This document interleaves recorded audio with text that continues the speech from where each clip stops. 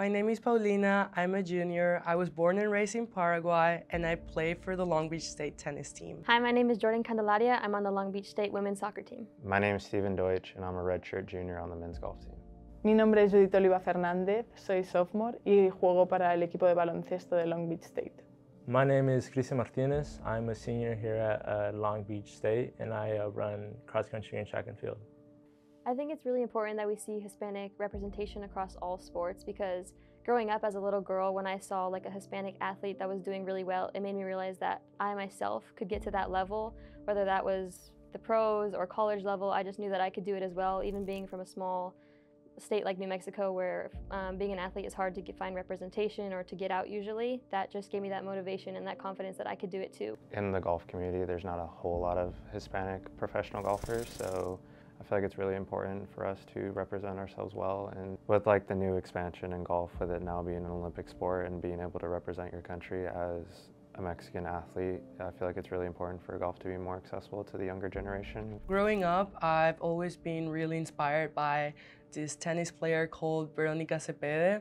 She is really amazing, and coming from such a small country like Paraguay and being able to represent us in like the biggest tennis tournaments in the world was really amazing to me.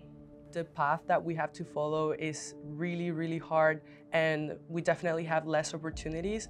But by fighting through those adversities, we can show the world that we can still be just as great as everybody else. I think it's hugely important to see Hispanic representation in sports. One example I could think of is Luis Grijalva. If you don't know the name, I'd look into his story. He was a DACA recipient. I think it was 2021. He had the opportunity to go compete, and being a DACA recipient, you're not allowed to leave the country. And I think there was a huge petition to get him out. He was able to get out there and represent for Guatemala, and that was a win for like all of the Latino communities. If I had the opportunity, I would take it in a heartbeat to represent Mexico. El sacrificio que han hecho mis padres y el gusto en común que tenemos por este deporte siempre me han motivado para seguir creciendo y jugar al baloncesto. Y el dar este salto a jugar a Estados Unidos a alto rendimiento ha sido una decisión muy dura, porque son 9 horas de diferencia desde España hasta aquí.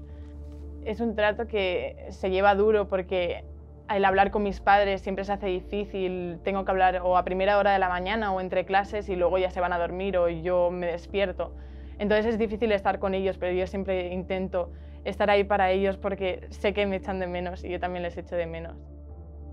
And join us. Acompáñanos. Join us. Acompáñanos a celebrar el mes de herencia hispana. Join us in celebrating Hispanic Heritage Month.